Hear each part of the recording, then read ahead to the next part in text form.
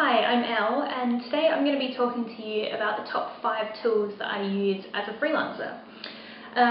So, we'll just get right into it. The first one is Evernote.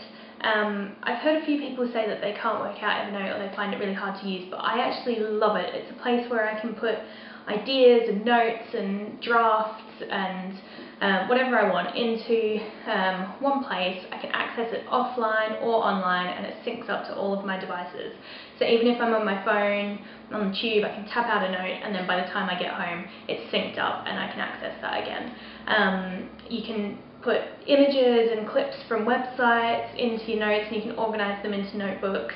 I just love it. I pay for the premium version so that I can use notes offline as well. I think it's about £50 a year or something, but totally worthwhile. I love it. I highly recommend it. Especially for my writing, I'll find that I have an idea about a character and I'll just want to jot down something, and rather than having a handbag full of scrap pieces of paper with notes all over it, I have it all in my Evernote notes. So that's my first one. Second one is kind of similar, but I use it in a really different way. It's Google Drive, and I use that for all of my documents that I'm sending to clients. The great thing about Google Drive is that you can share a link to a document with someone, and then anyone with that link can either view it or edit it depending on what settings you choose. So that's really useful for sending work to clients rather than attaching files, which can become bulky. And I also save copies of all my drafts of my book into my Google Drive, just so it's online. If my computer crashes and dies, I'm not going to lose that. I also upload photos into my Google Drive to edit later, because I can do that from any device.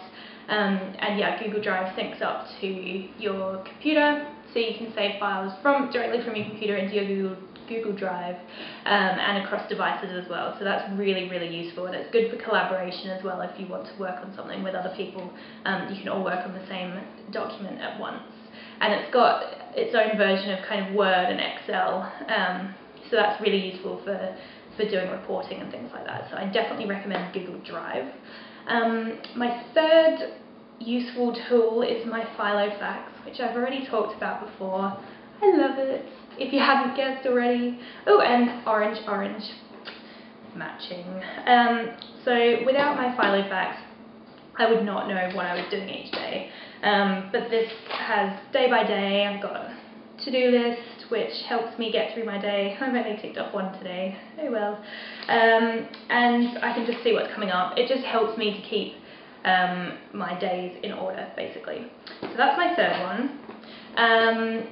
Pixlr, I don't know how to pronounce it. It's a photo editing tool. It's an online tool. You can download it and use a PC-based one or a Mac-based one, but I just use the web-based tool. It's for really simple, easy edits to photos, so things like resizing, cropping, adding text, things like that.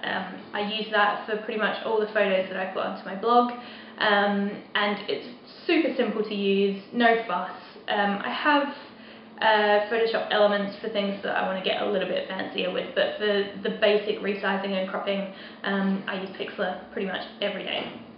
And then finally, for my social media work, I use Hootsuite, and I swear by it.